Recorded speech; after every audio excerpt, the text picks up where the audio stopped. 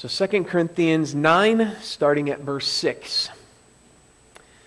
The point is this: whoever sows sparingly will also reap sparingly, and whoever sows bountifully will also reap bountifully. Each one must give as he has decided in his heart, not reluctantly or under compulsion, for God loves a cheerful giver. And God is able to make all grace abound to you, so that having all sufficiency in all things at all times, you may abound in every good work. As it is written, He has distributed freely, He has given to the poor, His righteousness endures forever.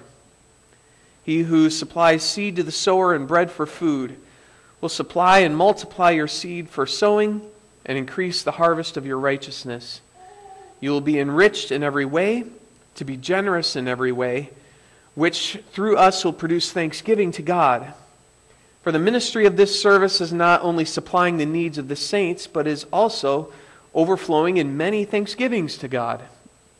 By their approval of this service, they will glorify God because of your submission that comes from your confession of the gospel of Christ, and the generosity of your contribution for them and all the others, while they long for you and pray for you, because of the surpassing grace of God upon you.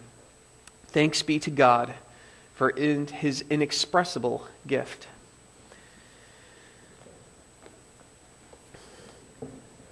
So just a little background on this passage here. The Corinthian church here that Paul is writing to, they were collecting money for needy believers in Jerusalem. There was a famine that had hit Jerusalem, and the believers in Jerusalem were starving even. It was pretty extreme. And so there were churches all around the world that were, or the known world at least, that were collecting money for them so that they could have something to eat and they could survive. And so Paul was encouraging them in that giving. And this was actually something that the Corinthians had brought up themselves, that they wanted to do this. It's mentioned in 1 Corinthians chapter 16. But it sounds like they had been really eager to help. So in 2 Corinthians chapter 8, just the previous chapter, it says this: "And in this matter I give my judgment, this benefits you who a year ago started not only to do this work, but also to desire to do it." So they were eager to do this. And Paul was encouraging that. That made a lot of sense. But in the meantime, there were some false apostles that kind of came up, and they were shaming Paul. They made him look silly and weak, and so then the Corinthians kind of lost heart. They basically said, he's basically a picture of weakness. He can't even heal himself. He's a bad speaker. He's not the smartest guy out there.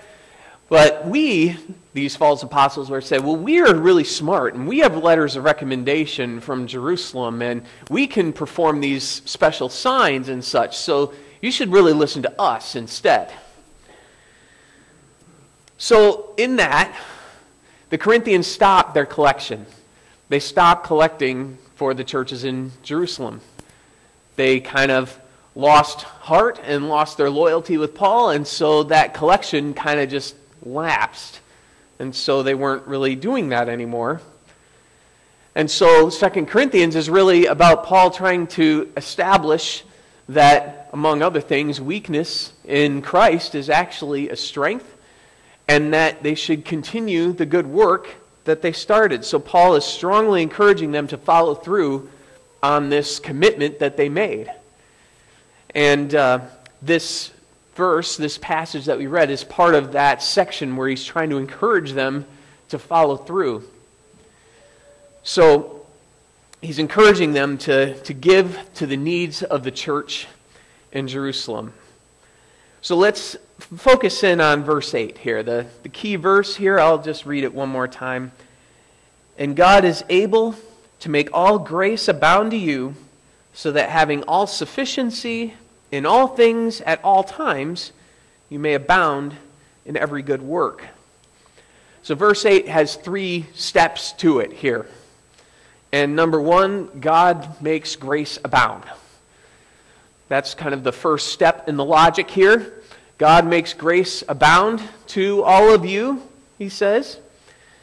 Now, what's interesting is that Paul is talking about financial giving, this collection for the people of Jerusalem, but he uses a word that is usually associated with salvation. Grace, he says. God's grace is the reason we give. It's that salvation by God's grace that prompts us to be generous and willing to share, to help others. So the Father has given the Son has given his life, and that is our salvation.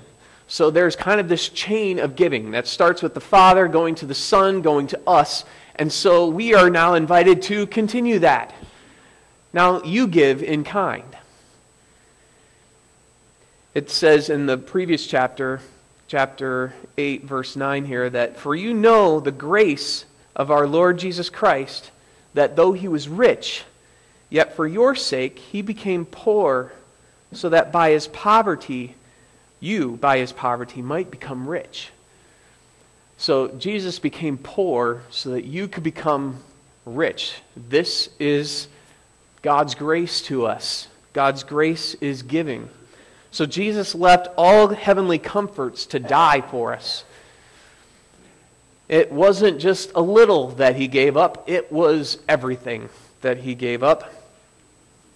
If you think about Jesus' life, he kind of lived a pretty meager existence. He was born in a stable, and he died penniless and poor, with not even the clothes on his back. Now, even if Jesus had lived, if he had decided to come to earth and he decided that he was going to have the best life possible, if he was going to live in the best of palaces and have the best of food, have the most luxuries that time would have been able to afford, even if he would have had that, it still would have been a huge step down. In fact, even a bigger step down than if you and I were to try to live on $2 a day. This going from heaven to earth to live a mortal existence as opposed to in heavenly glory is a step down that I don't think we'll be able to understand until we get to heaven itself. And he gave that up. Now, Paul is using this not to try to guilt us or to guilt them. What this shows, though, among other things, one of the things that this shows is that Jesus, in giving up that much, shows that all of these material sacrifices are worth it. It's worth it to give, to show grace, to have this love. It's worth it to do it. If God, who knows everything and can do everything, would decide to surrender everything, then it must make sense for us to follow in kind, wouldn't it? I mean, God knows what he's doing, right? We tend to think so, that he's wise, he's intelligent, he knows everything. And if this is how he decides to go about things, then wouldn't it make sense for us to follow in kind? Temporary surrender is worth eternal gain. Jesus shows this in his life, and we are called to follow in kind. So God makes all grace abound to us, particularly in salvation, but also in material things too. So that, number 2, we have all sufficiency in everything always. In everything always, even. In the Greek here, there's all right in a row 3 times. So the all things, all times, all sufficiency. There's all, right in a row there. So God's grace makes us sufficient, or if you notice the little number there by sufficiency in your text, in the ESV there, if you go to the bottom it says, or contentment. When God's grace fills us, it enables us to have that contentment or sufficiency so that we are abounding in blessings always. And when you have Jesus, you have the ability to be content in any circumstance. Now, I am not an expert on this myself. I tend to have the self-pity and feel sorry for myself when things don't go exactly as I want them to, maybe as much as the next person. But let's listen to somebody who does know what this is about. So this is Paul in Philippians 4, verse 12. And I think I put that on the screen there. He says, I know how to be brought low, and I know how to abound in any and every circumstance. I have learned the secret of facing plenty and hunger, abundance and need. And then right after that he says, I can do all things through Christ who strengthens me. So when you have Christ, you have strength and all sufficiency in His grace, so that, according to Paul, whether you are well-fed or hungry, you can be content, whatever the circumstances. So knowing that God supplies our needs means that we can be generous. The grace that comes from God reminds us that all these good things come from God, and because of that, because God is our supplier, we can be generous. The one who gives up and surrenders everything gives to us so that we can surrender everything too. So it's not our bank accounts that supply our needs. It's not our credit cards that supply our needs. It's not our investments that supply our needs. It's not our insurance that supplies our needs. If you watch TV at all, you know that there's this mayhem guy that goes around and causes all kinds of trouble. And then it says that Allstate protects you from mayhem. But it's not Allstate that protects you from mayhem. It's God who protects you from mayhem. If you think about how many times mayhem could have struck you this past week and didn't, that's not because of Allstate. It's because of God. God provides. It's God who gives us what we need so that we can be content whatever our circumstances. Jesus said this, seek first the kingdom of God and His righteousness, and all these things will be added to you. So when we focus on the work of the Lord, building His kingdom, doing His work, all of these other things that we normally would worry about, they tend to take care of themselves. Well, God takes care of them, but in a manner of speaking, they take care of themselves. So, God's grace abounds to us, and so that we have all sufficiency because He is our supplier. And then number 3, the third step, so that we would abound in good works, good deeds, doing what is good, what is helpful. So God's grace abounds so that our good works would abound. The word abound is used for both there. God's grace abounds, our good works abound. And it's supposed to be this chain reaction here. So God's love for us and His goodness to us is supposed to motivate our love for others and our good works to others. And the Bible uses this logic not just here in 2 Corinthians, but in other places too. So 1 John 4, 10 and 11. This is love. Not that we have loved God, but that He loved us and sent His Son to be the propitiation for our sins. Beloved, if God so loved us, we also ought to love one another. God loves us, we love one another. 1 John 3:17, if anyone has the world's goods and sees his brother in need, yet closes his heart against him, how does God's love abide in him? In other words, if we are not giving in kind, then God's love is really not present in us. If God's love is present in us, then we are going to love like God does. We are going to be radically generous and willing to share. We are going to be a blessing to people, even at cost to us. This cadet pledge that the cadets said just a moment ago has this same logic too. Look at it up here. Thankful to God for his gifts to me, I pledge myself to be ready to serve God, my parents, my country, my church, my neighbor, and my core. So, thankful to God for his gifts, I pledge myself to be ready to serve. God's gifts, we serve. So, be a blessing. God has blessed us, we bless in kind. Let's look at the screen here, and let's answer this together. The eighth commandment is, you shall not steal. What does God require of you in this eighth commandment?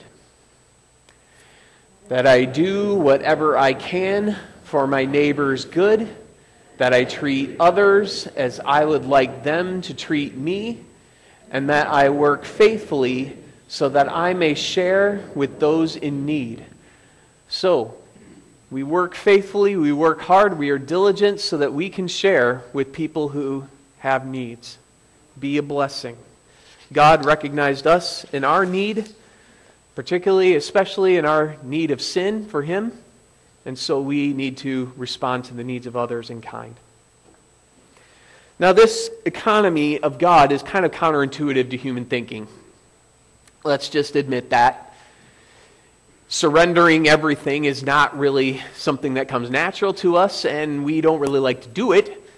And the people who know how to use their possessions in this life tend to not do things this way.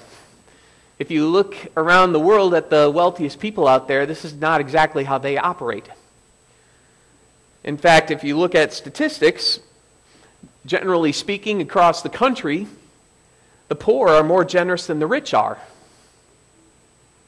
In 2011, Americans in the top 20% of income levels contributed on average 1.3% to charity. Those at the bottom 20 donated more than twice that much to charity. 3.2%. Still very low, but on average, the poor give more than the rich do in this country. There's a graph on screen here. Between 2006 and 2012, we had the housing bubble, the recession there. And over that time, between 2006 and 2012, the poor are actually giving more. And the rich are actually giving less, as you can see up there. So, there's even this trajectory now where those who have less are actually sharing more, and those who have more are actually sharing less.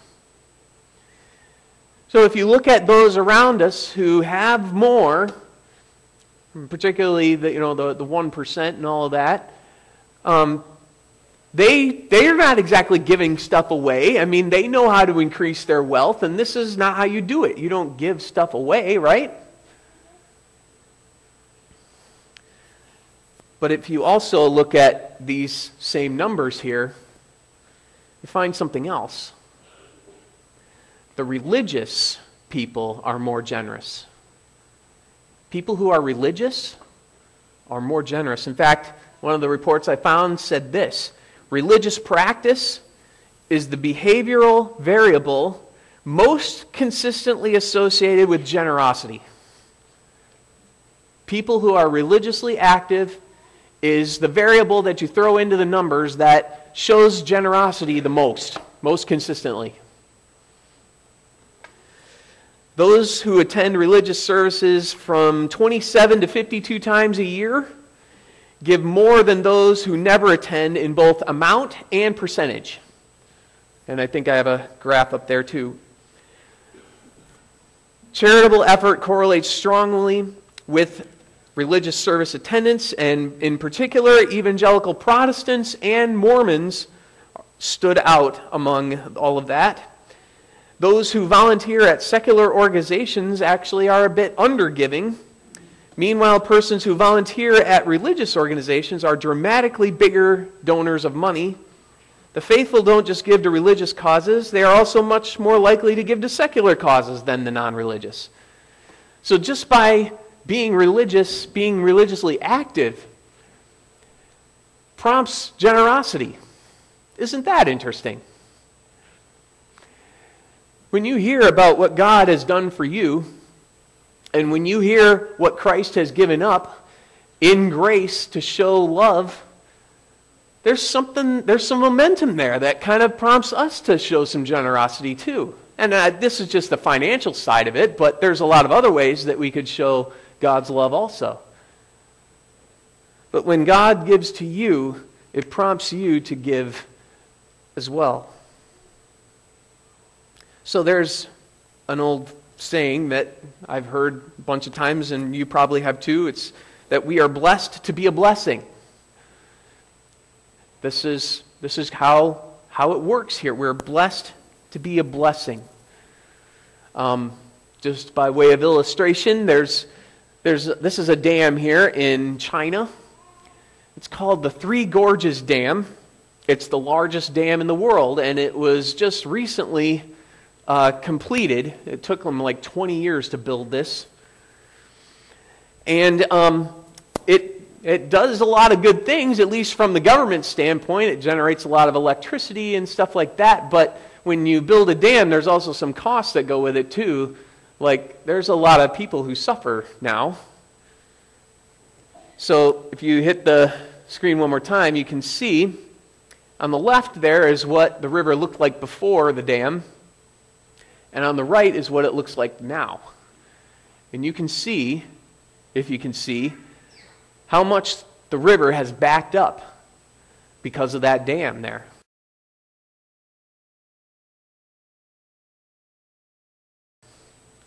Lots of people have suffered because of this.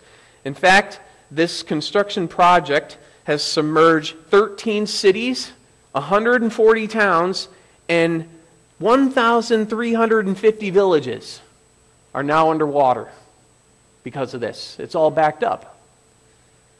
And it's led to the forced relocation of 1.4 million people. So they blocked the river, they put a dam there, and now everything is backed up, and all these people have to relocate.